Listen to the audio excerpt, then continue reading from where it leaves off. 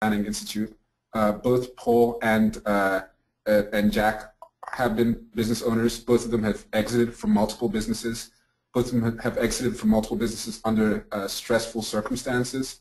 And both of them have also helped and assisted others who are professional, let's call them guides, or others in navigating the transition planning process. So it's not just about exiting a business, it's about succession planning, it's about who am I after I've exited the business, what's my identity, what is it I want to do with the rest of my life, that sort of thing. But I don't want to give away any information or butch anything, so I'll let Paul introduce himself, and I'll let Paul begin the presentation.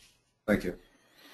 Thank you, Kumi, and thank you for inviting me today, and welcome everybody who made the call, and for those who are listening to this remotely later on. This is being recorded, and you should all be receiving a recording of this within 2 days.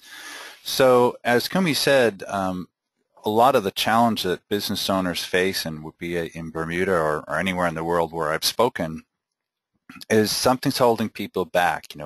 They understand that they need to plan about the future of their business and the future of their life, but often put it off for a variety of reasons, and sometimes, sadly, until it's really too late. So first I'd like to share stories. This is me on the left, and in 2008, I had made a decision to leave my business. I was part of a group of people who were building year-round indoor golf training centers throughout the U.S. and Canada. We were also in China, and we were working on the Middle East. And we were moving along. We had been raising some money. We had gotten things going. And then the CEO and I had a major blowout. And since he owned an awful lot more of the company than I did, it clearly made sense for me to find a way to leave. And so we found a willing buyer to buy out my share, and I pocketed a small profit. I was happy to do about a 20% total return, which wasn't too bad. But it did take a few years of my life that I had been involved, and I left, and I'm feeling pretty good about myself, and I have a home on Cape Cod. Paul, may I just interrupt you for 1 sec? Yes. We're not seeing the screen changes. I'm getting a message through from one of the attendees. Not seeing what change? The picture is changing on the slide. Okay. It went from what's holding you back to our stories? Yes. Did you see that? No, we're not seeing that. You're not seeing that. Okay. Are you seeing anything on the screen? Okay, now we're seeing it. Ah. We're seeing finding your new owner. Okay, I'm sorry, I don't know what I clicked incorrectly. So what's holding you back? And here's the stories. Here we go. Didn't lose too much. So I got the money. Wired hit my bank account, and I'm feeling really good about myself. I'm sitting on a beach with a favorite beer in my hand, watching the sunset, and my phone buzzes, and there's a message. And it was Greg, who was still part of the old business. And Greg leaves me a message and says, that we're happy for you, Paul. I'm sorry, obviously, that you left, but I only really have one question for you. What are you going to do next? I looked at the phone and go, Greg, you son of a gun, I have no idea what I'm going to do next. He just killed my buzz. But it was the right question to ask, because I really didn't have a plan. I had been doing a little management consulting on the side and moving my way forward in some way, but nothing really firm. And like a lot of people, I was floundering around. So someone suggested I go to a networking organization, and there I did. And I happened to sit down next to this distinguished-looking gentleman, Jack Beauregard. Jack asked me what I did, and I said, well, I help companies grow faster. I'm a sales and marketing guy, but I'm trying to figure things out. Is it something you're interested in? And Jack said, maybe. I said, so what do you do? He said, well, you know how people get to a point in their career or their business and they recognize that they need to leave, and sometimes they even negotiate a deal, and then either the deal falls through or they leave and they have a whole lot of regrets. And I'm laughing to myself saying, is this a setup? Is this like the old TV show Candid Camera here? And I said, of course, I understand, and let's meet for coffee. Well, that initial conversation turned into a year of coffee meetings. And I asked Jack, well, what's your story? How did you come to this place in your life? And Jack is a deeply philosophical person. He grew up, if you will, in the orthopedics world, selling hips and knees for all the major companies here in the United States. And he and a group of surgeons in Boston got together many years ago, 20 years ago, and created the first, if you will, generic parts. And they were going great guns. And while all of this is happening and he's having all this success, he decides to order a Mercedes in Germany. He was going to pick it up there and, saw it manufactured and so forth. He'd been building himself up that this is going to be this great accomplishment. He's going to have this tremendous feeling of success. And so they hand him the keys there in Stuttgart. And all he felt at that moment was emptiness. Rather than this great achievement, he realized that, this is just another thing. There's got to be more to life than more things. So he took it upon himself when he flew back to Boston to start studying. And he was accepted into a program at the Harvard Divinity School, not to be a theologian, but to do research. Well, along the way, he got married, and a lovely woman, and they had a son. And while the business is growing, and he's doing his studying and raising a family, his wife gets cancer. And a short time later, she dies and leaves him with a 2-year-old. And obviously, he's emotionally devastated. He's supposed to be flying around the country with distributors and customers and everything else, but he can't do any of that. And so he ended up leaving the company.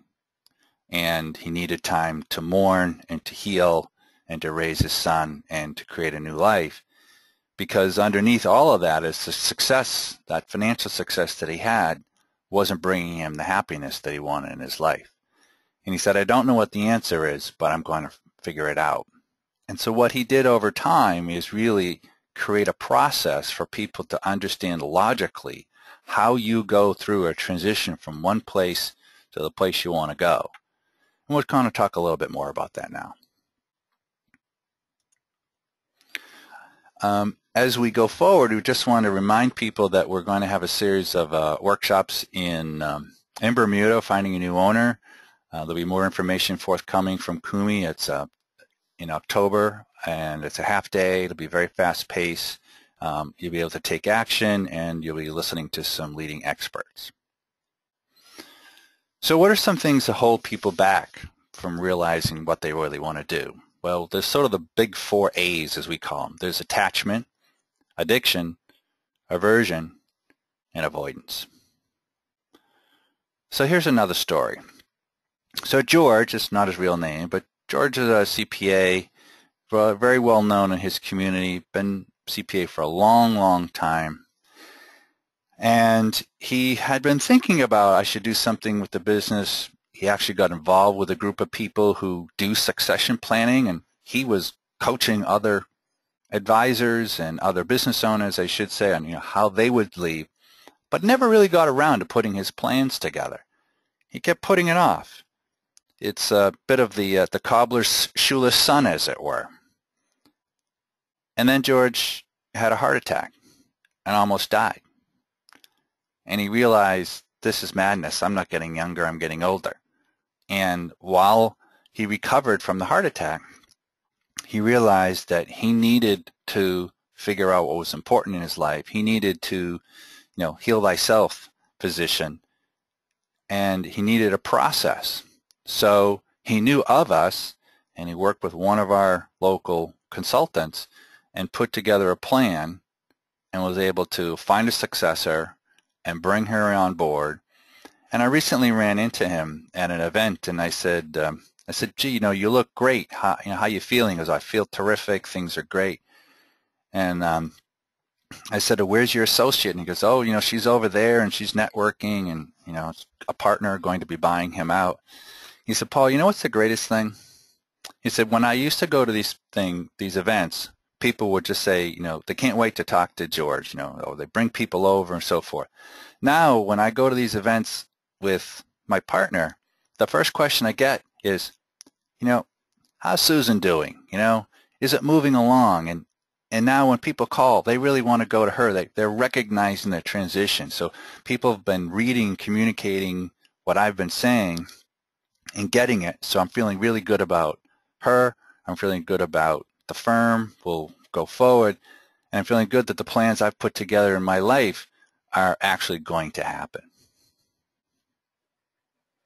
So this is the story of Susan, not the one I just referred to.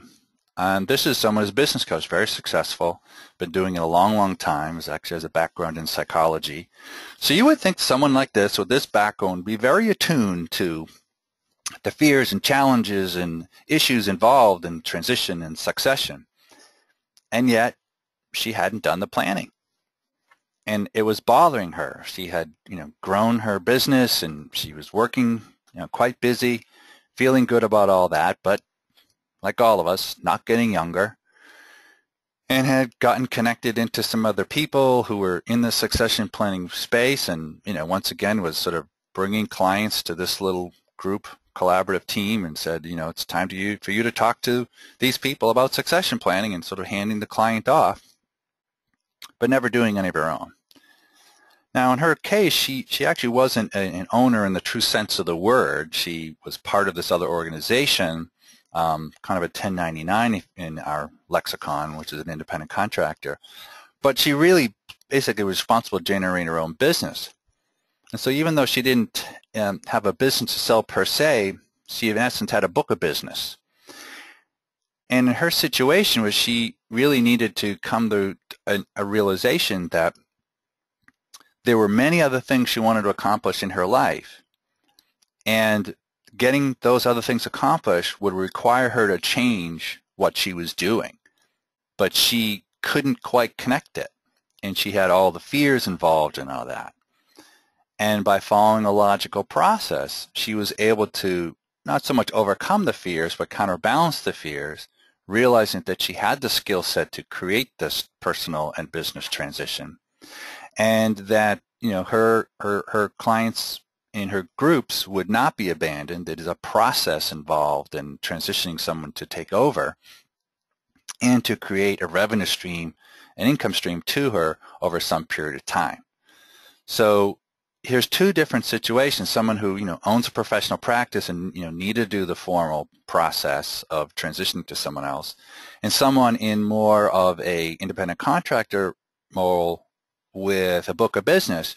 But both of them needed, even though they had different business issues they had to resolve, the personal issues are universal, which is what people come to us all the time and just say, what kind of clients do you work with? And we're basically saying anybody who's 50s and 60s and up and really is struggling with the idea of succession and personal transition. So I referred to earlier, what's holding people back? Well, if you hear someone saying, I love my business, why would I ever leave it? Well, that means they're suffering from attachment. They're really having a hard time, intellectually, emotionally detaching themselves from their business.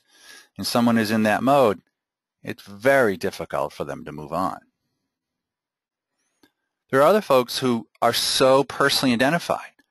For example, how many times have you, gone to a cocktail party and you meet somebody, you ask them what they do, and the response is, I'm a lawyer, or I'm a doctor, or I'm a CPA. But that wasn't your question. Your question wasn't, what they do, or rather who they are. It was what they do. Now, a lawyer practices law. Could be various kinds of law. An accountant does the pluses and minuses. Maybe does taxes. And of course, a doctor helps people figure out what's wrong with them, diagnoses and so forth. But once that person leaves that role, whether you choose to call it retirement or leaving the business or selling or what have you, you have ripped out an enormous part of their personality. So this whole idea of I am what I do, well, no, you are who you are. And if you follow a process, you can really understand who you are and who the you really want to be. Who will take it over? Now, this is a little oversimplified, but many business owners, may have children, may have some children in the business. Now, some of their children may be 40 or 45, but they still think of the daughter as the princess, the son's a little cowboy, and God forbid they take over and run the business. They're not ready yet. On the other hand, they may have some employees involved, and they think, well, if I have the employees take it over, they'll just steal from me. They're not irrational fears, but they are fears, and they need to be counterbalanced with the reality. And with some good planning, you can find a way to do that. And then, of course, there's what we call the R&D method, which is simply repress and deny. Right? If you just ignore the fact that you're getting older, you ignore the fact that the business may need additional investment, if you ignore the fact that internal people are looking for their future and you're not listening to that, then those problems don't go away. You just don't want to think about it. Now, when you go through this sort of denial, you can end up with some really difficult impulsive decisions. So I was talking to an advisor one time, and he said, my biggest concern is I listen to people and I talk to them about what they want to do with their business. And everybody's got a story. Well, my buddy had a business, and it was very similar to mine. And, when I asked him, when he sold it, he goes, well, it was like, it was no big deal. And, I found somebody, and it was a broker, and, and it worked out great. The whole thing only took about 6 months. Well, the question you need to ask yourself is, how close is that business to you? The odds are each business is unique and has its unique challenges. And so depending on the stir of your buddy or what he got for a quote-unquote multiple of sales or multiple of income, probably has nothing to do with your ability to make a decision when you want to make it on your time frame. Another very sad story that came to us is a gentleman who had built a very successful business over many years. He had all the money he needed. He found out his wife was ended up with a terminal illness. And his decision was, I have to take care of my wife until she's gone. And I can't do that and run the business. I don't know who's going to take over the business. So he shut it down. And about 15 people became unemployed. What a waste. Other business owners, I'm sure we've all heard this, they had a bad year. They're doing okay. They can't bring themselves to make the investment in the business, to turn around, to go through it one more time. And that's it. They turn out the lights. It's an impulsive decision without going through, maybe there are incremental things they could do. Maybe there's financing they could have. All the variables that can involve. Then on the other end, you have people who say, I'm going to sell the business. I've got a buyer, and that's all great. I'm all lined up. Things are looking good. And when somebody asks them, their advisor asks, well, what are you going to do? Oh, well, my daughter lives 3 states away. My wife and I have decided we're going to move there. She's got young kids, and we're going to help them raise their grandchildren. Okay. And when you probe a little further, one of the challenges is, when grandpa comes to visit, the grandkids think it's a great treat. But if grandpa's there all the time, then, you're not so special anymore. And the other assumption people make is that suddenly their daughter, whom they raised and intelligent and educated and married and now has children, well, they're not quite so incompetent at raising children. And so perhaps, rather than assuming that she really needs your help, that maybe not so much, or she needs your help occasionally. And if you go into a situation where that's your plan, I'm going to help my daughter, with her kids, and it doesn't work out, where are you? You're stuck. You end up with junk food decision making. So let's take a moment and look at financial risk. So if you're a business owner, and these are statistics that have been put together by a number of organizations and verified in different ways, most business owners have somewhere between 70 and 80% of their net worth tied up in the business. And most business owners, it's a private business, which makes it an illiquid business. That's extremely risky. There was a study done a couple of years ago in Australia asking business owners over age 50 if they had plans for succession or transition of the business. 78% said they had no plans whatsoever. While it is in one country, Australia, I've heard similar comments here. I'm sure Kumi has heard similar numbers in the Bermuda market. And worst of all, in another study, 60% of business owners had not had any discussion about succession or transition of the business with a spouse, partner, or trusted advisor. That is a huge risk.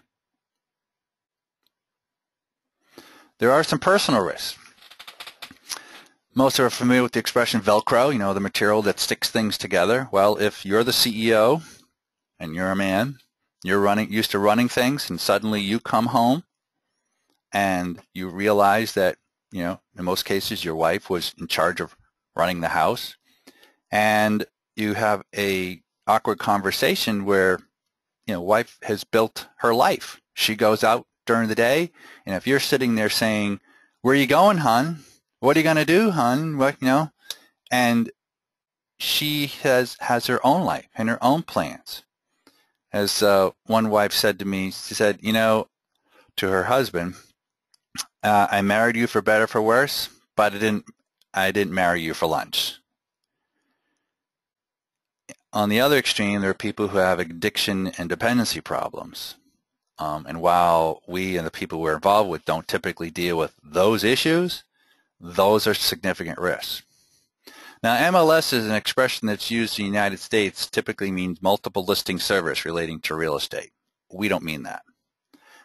This stands for married living separately, where one spouse is living in one state because you're retired and you sort of, you know, the retirement home. The other one is still working in a completely different community, a different state, or a different part of the country. They're married, but they're not living together.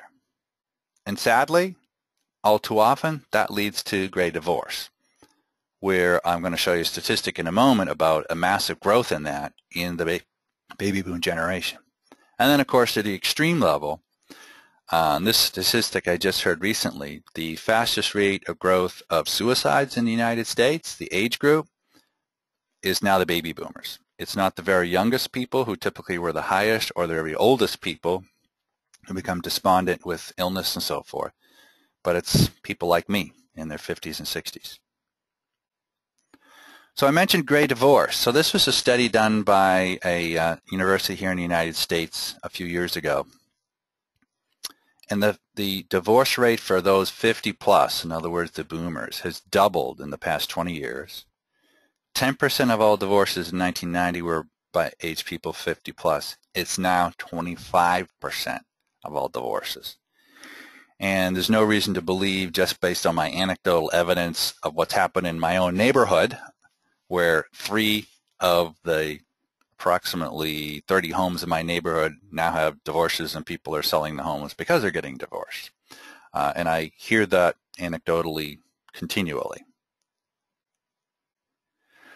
So another reason people sort of put this off is, you know, they think of the golden years, and they think of what their grandparents did. They worked real hard, and then they retired, and then they didn't do an awful lot. And for our generation, we don't want that. And we want active, dynamic, interesting, exciting. But in order to make that happen, you have to sort of let go of the old leisure retirement as, well, that's what you're going to go to. So a number of people think, well, that's retirement. I reject that. So instead, I'm going to keep working. Well, I have a slightly different expression for that. When people tell me, I'm going to keep working, you know, until I die, well, this is what they're really saying. The best that I can do with the rest of my life is this guy, die at my desk. God forbid. I sure hope you don't choose that. What we're asking people to do is something very different. It's actually thinking about a new way of living, a paradigm shift. This, on the left, this is our traditional way in the Western world we've been brought up. We're educated. We finish our education sometime in our early 20s typically. We then work for 40 years or so and then retire. whatever that may mean, the leisure retirement and so on and so forth. Now, what's happening is we are living so much longer, right? The original retirement was put together in Germany, and it was designed so that soldiers coming home from the wars wouldn't have a revolution. They could count on a pension. But most of the people who came home from these wars never lived long enough to collect the pension. Well, people are collecting pensions, retirement funds, whatever they want to call it. But if you retire at 65 in the United States today, the odds are you're going to be living another 20 or even 30 years. That's an awful long time to be sitting in a rocking chair and not accomplishing or exploiting, if you will, the great gifts that have been given to you and the skills you've developed. So we have a concept, forget about the golden years, it's about the platinum years. Interesting, exciting, dynamic, if you're willing to do the work to plan for it. So let's go through a little bit about why owners fail to transition plan. They're afraid to think about leaving. They think it's too early. I've got time. They fear the process will be too complicated. They're simply afraid of an unknown future. I know what I know. I'm good with where I'm at. I don't know what I don't know. I don't want to go there. And then, of course, there's a whole group of business owners. They don't really know the experienced advisor. They don't know Kumi exists, a leading expert in this process in Bermuda. They could help them create a plan and implement the plan for successful transition. So here are some lessons. Number one, an owner who doesn't take the time to plan, to analyze and compare all their options, may not make the best decision about what to do with the company and may not get the best value for it. Number two, if you don't have a well thought out plan for what you want to do after you leave your company, your life can become boring, unfulfilling, and meaningless. Let me share one story. A gentleman has sold a very successful office supply business. Relatively young, early 60s. He must have been a heck of a salesman because he persuaded his wife to sell their home in New England and to move to, of all places, Las Vegas. So think about that for a moment. A business owner, now worth millions, in a brand new city where he doesn't know anybody, and of all the new cities to choose, Las Vegas. So between golfing at night and the casinos, golfing during the day and casinos at night, that's kind of was his plan. He apparently didn't advise his wife that that was his plan. So 6 months after they're out there and, he's getting ready to go out to the casinos, she marches in and said, in 6 months that we've lived here, I've made exactly 2 friends. In the last month, both of them have told me that they're leaving. And guess what? So am I. So she leaves. So now think about this scenario. It's a gentleman worth millions. He's got a lot of time on his hand. His wife just left him, and he's living in Las Vegas. You can only imagine the bad things that happened to this guy. But there is a silver lining. He had a business contact who knew us and brought us in and said, I know you don't like these situations, but if the guy can get a little straightened out, can you really straighten him out? So he had to deal with some issues which we don't deal with. Once that was done, we were able to come in and help the guy figure out a plan. Took about, on our end, about 3 months. The whole process took a little longer. So he got back together with his wife, and then he decided to start a little business. You're going to laugh when you hear it. The business he decided to buy into was a hot dog stand at a major retailer. And he has total carte blanche of when he wants to run the stand and when he doesn't. It's what I call it's a light switch business. You turn it on, you're on. You turn it off, you're off. It doesn't matter. And he came up, my business partner met him one time, and he came up and he gave Jack a great big bear hug. He said, you know, you fixed in 3 months what it took me 2 years to screw up. I hope you don't do that. Lesson number 3. And this happens, and I'm sure Kumi has stories in this regard, where someone gets cold feet. They're going through the whole succession selling process, whatever the case may be, and then I can't do it. I can't figure out what I'm going to do next. And they start throwing out excuses about the deal, about this, about timing, whatever. They pull out. Well, that can really damage your reputation, discourage other buyers from working with you, and certainly discourage other mergers and acquisition advisors from wanting to represent you. Number 4, owners' unrecognized emotions and fears can sabotage their attempts to leave their business successfully. So when you have a fear of you're not sure if the kids are capable of taking over and you're not addressing the logical business case of situation that you need to deal with that, getting them trained up, what have you, if you're afraid that the people are going to steal from you while you're not around, then you haven't put the controls in, or frankly, you haven't hired the right people. You can counterbalance your fears with logic, but you first have to recognize that you have them. So what is a new way of thinking? Those of you looking at this picture will see a glass. Some of you will say it's half full. Others of you will say it's half empty. Actually, it's both. It's half full of air and half full of wine. It's in balance. And that's what we ask people to do, is move away from the traditional thinking, the mechanistic thinking, to balanced thinking. So here are some quotes from some people who've studied this issue or been through this issue. Many of you might recognize the name Lee Iacocca, who was the former CEO of Chrysler.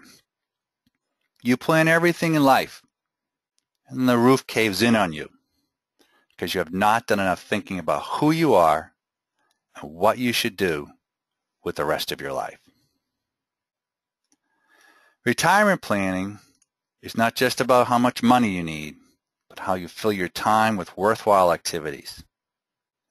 And from Peter Drucker, who's one of the gurus, founding gurus, if you will, of management consulting, there is one prerequisite to managing the second half of your life. You must begin working on it long before you enter it. So when people ask me, well, gee, Paul, what do you do?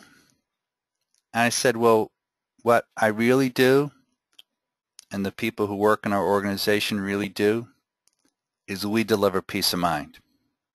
We help people recognize they can choose a type of freedom. They can create a structure for their life that makes sense, that helps them be happier and be fulfilled, and ultimately to create a great sense of significance in their life. So how do you move forward? Now, we do have a couple of other webinars that will go in greater detail, but this encapsulates things. We call it a holistic success strategy for transitioning or succession planning. Most business owners, before they actually leave, have to make the business better. It has to become transferable, more consistently profitable. And that will take investment, time, money, personnel, and so forth. And you need to find the kind of consultants and other advisors who will help you make it better. You need to make this transition process matter. Most of you are only going to leave your business once. I'm just getting a quick update here. There's some questions. Nope, sorry. Making it matter relates to our ability to make sure that you have a plan for how to move forward, that the process of leaving the business makes sense to you.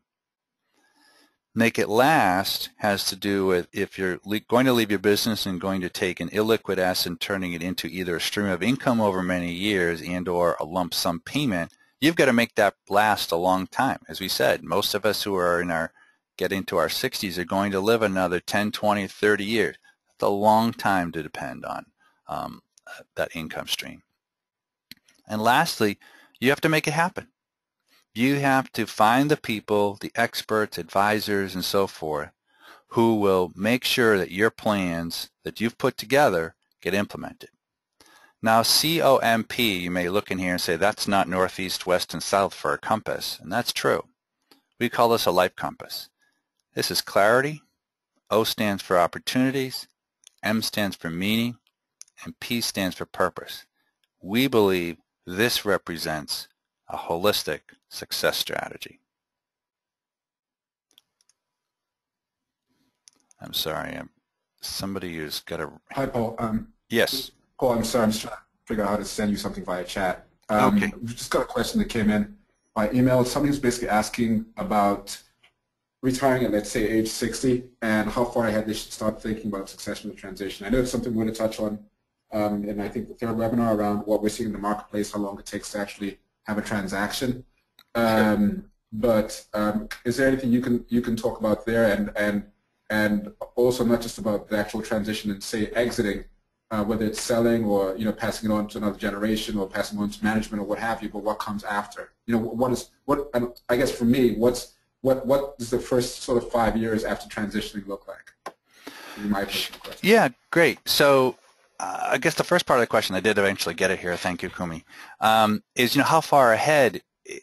That I forgive the expression, but it depends where you're at. If you're 55 and you own a business and you want to retire in 5 years, that's great. That's, for most people, that's sufficient time to follow this success strategy, to find out where the holes are in the business, to put the plans in place, if need be, raise the financing, potentially fire some people who aren't going to be make the transition, replace them with the right people, or replace yourself. In many cases, many business owners are too central to the business. It actually hurts the transferability of the business when you're not only the CEO but also the COO. And Kumi, frankly, could probably speak in a little greater detail, which will be part of it. But just to answer the question, in terms of what that process of those years, well, you're probably going to be working just as hard as you are now, but you'll be moving towards a process of having other people take on responsibilities. So you're moving into much more of a strategic role as opposed to the tactics of answering the next email, answering the next phone call. Sales and marketing are fighting with each other once again, and you're trying to balance that, and so on and so on.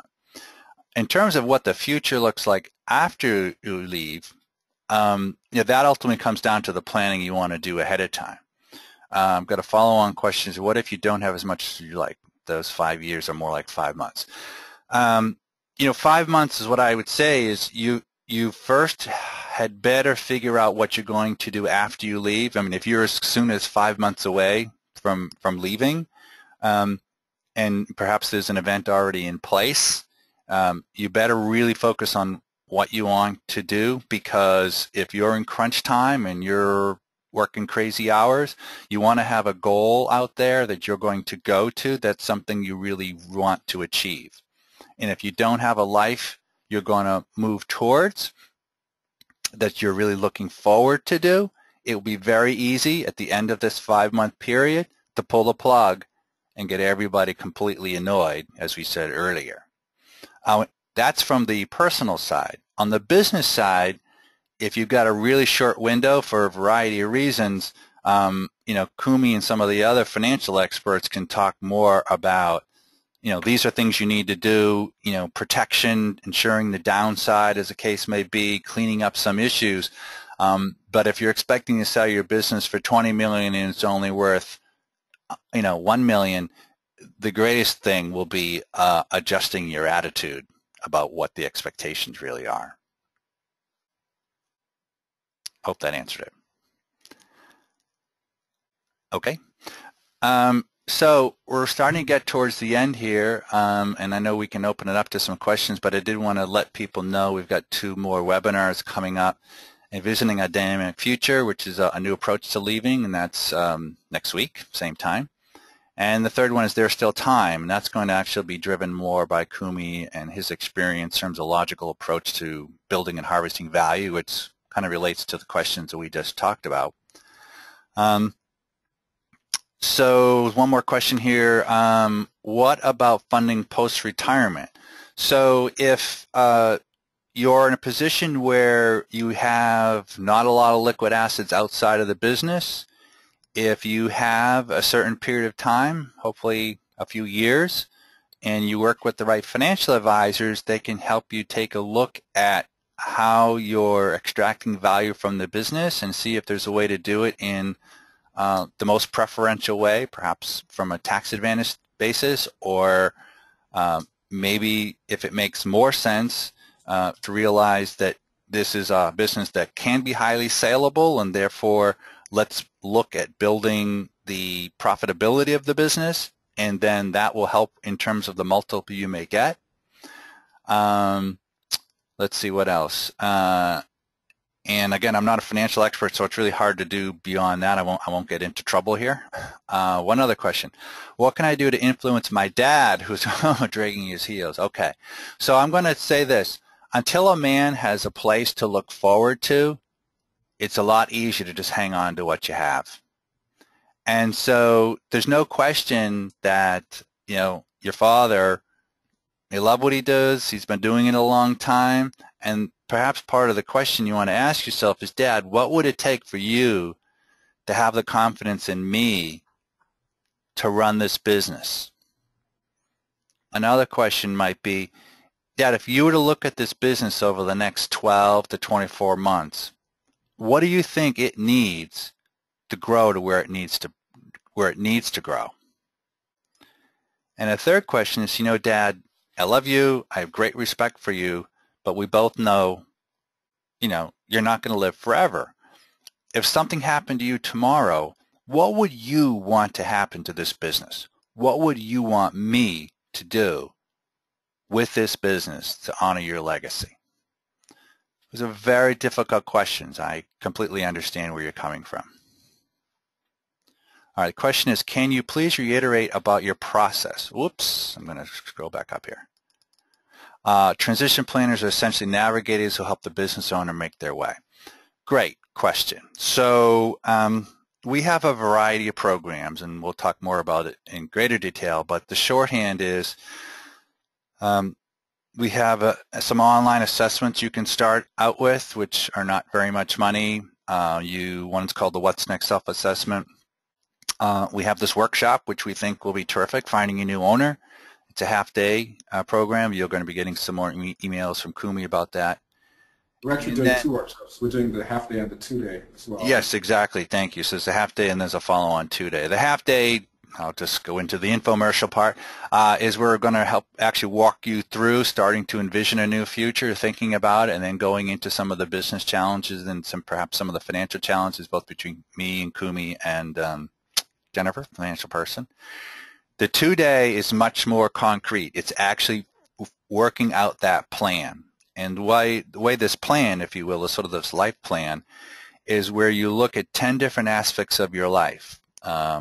Everything from activities you do for physical exercise, activities that are leisure activities, activities with spouse, activities with family, volunteer, philanthropy, where you choose to live, and then an area that we call paid work, because we actually believe many people can benefit from some form of paid work. It may not be at the level you've done in the past, or clearly not the economic level, but the point is to have an integrated process of how you're going to connect with other people, because when you leave, the vendors and employees and your colleagues and the trade groups and so forth, you don't see them on a regular basis, and you're going to lose a lot of those social connections. And so you need to replace those with new social connections. So our programs are designed to help you figure out who you are and what you really want to do. And the Who You Are process, again, is a program you can follow. Some of it's online, some of it can be in person, some of it's in workshops. And the What Are You Going to Do piece is, a very programmatic. We start to take a look at what your fears are. We help you counterbalance your fears. We help you understand how you make decisions the upsides and downsides of how you make decisions so you can create more balanced decisions, not the imbalanced decisions, which are some of the stories that we talked about today. And it's through that process that you're able to look at each area of your life, brainstorm, okay, what am I going to do for me, my primary physical activity? What's going to really help keep me healthier? Come up with a whole group of ideas, winnow that down to maybe 6, and then take those 6 and winnow it down to 2, and then choose one as your primary. You always will have others, but what's going to be your primary one? And you use that same process for each lifestyle area that you go through, and then you have to look at all of this, and then it has to fit. It's basically a pie with 10 slices, and you have to be able to fit each of the lifestyle areas in so it makes sense. And then, of course, if assuming you're married or have a partner, your partner needs to do something similar, if not exactly the same, and then you need to have convergence so that the plans you want for your life are in alignment with your plans for what your spouse wants for his or her life. And now you're able to have this really beautiful new future you can move towards. Okay. I'm not seeing anything else coming in, Paul. Yeah, so the last part is, in areas personal and finance. Again, I don't deal with the finance piece. We definitely deal on the personal side, but in terms of how you fund the life you want, and I've talked to dozens and dozens and dozens of financial advisors over the years, and they continually tell me their biggest frustrations where they ask people, what do you want to do? What are your goals going forward? They tend to get either, a blank stare or pablum. It's not definite. And what our process is to really define very concrete. I've looked about it. This is where I want to live. Or if you are of financial means, this is where I'm going to live on the winter, and this is where I'm going to live the rest of the year, or vice versa. Or, this is a realistic basis of what I can get if I were to sell my business, or this is what my income is realistically going to look like from a buyout. When you have, those hard numbers, if you are, and then you have written plans about what you really want to do in your life that match what your spouse wants to do in his or her life, you sit down with a financial advisor and you've just eliminated about 50% of the headaches the financial advisors have to deal with. And they can really just focus on putting together the right financial plans and investment plans and so forth to help you actually finance, if you will, the life that you want to live. So actually, let me take that opportunity really quickly, just again because I didn't do it at the beginning, just to say thanks again to Patterson Partners for helping to sponsor not just the webinars but the workshops as well, because they are actually financial planners locally, and obviously with Firm Advisor we assist with business valuation and more importantly for these cases business brokerage when there are transactions taking place. The